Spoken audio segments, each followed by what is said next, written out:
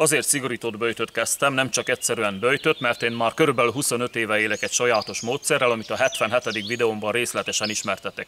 Röviden annyiból áll, hogy naponta 2 alkalommal, reggel vagy délelőtt és délben vagy délután alkalmanként nagyjából 10 falatnyi ételt, vagyis egy ilyen maréknyi ételt, kis maréknyi ételt veszek magamhoz. Ezzel a gyomorszűkítő módszerrel tartom fönn az úgynevezett versenysúlyomat. Amúgy a versenysúlyról is van videóm, 82. sorszámmal, de be is linkelem ezt a 2-t a leírásba. Jelenleg pedig a szigorított módszerrel élek, amit nevezhetünk a mai divatos kifejezéssel élve akár időszakos böjtnek is. Március 20-án kezdtem, és abból áll, hogy nincs 10 falatos szabály, normálnak tekinthető mennyiséget eszek, de csak naponta egyszer. Valamikor déli 12 és délután 4 óra között eszek egyszer, és ebbe a 4 órás időablakba még belefér esetleg 1-2 szilvásgömb, fagylalt, darástészta vagy bármi apróság.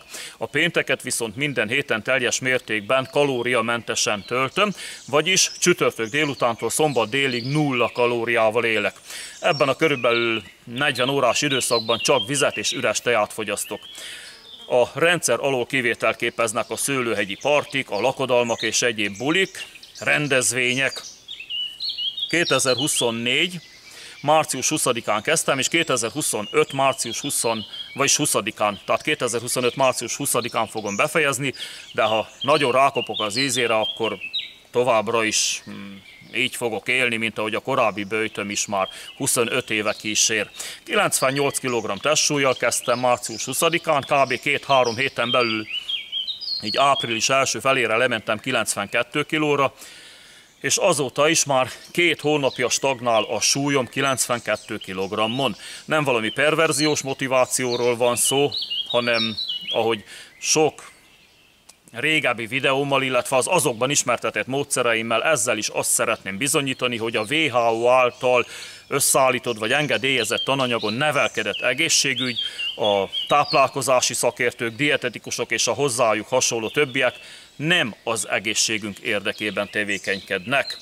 Nem szándékosan, mert jóhiszeműen cselekednek, hiszen tényleg segíteni akarnak, de nem segítenek. Elhitték, amiket a képzéseken, a szakirodalomból vagy az egyetemen tanultak, és azt tényként kezelik. Ha a szakemberek utasításainak eleget tennék, például jó magam, akkor az én testmagasságomhoz és testsúlyomhoz, ami 182 cm és 90-100 kg között mozog, naponta 2500-3000 kalóriát fogyasztanék, de nem teszek eleget. És ez az igazi bizonyíték, hogy 3 hónapja napi 1000 kalóriát sem viszek be, pénteken pedig 0 kalóriát, mégis már 2 hónapja beállt a testsúlyom 92 kg-ra. A szakirodalom szerint már erősen sorvadnék. Mégis olyan erős vagyok, mint a 20-as éveimben, pedig 50 fölött vagyok. Vagyis ilyen testmagasság mellett ennek a testsúlynak a fenntartásához bőven elég a szakirodalom által ajánlott napi kalóriabevitel 1/3. Habár ebbe nyilván az is besegít,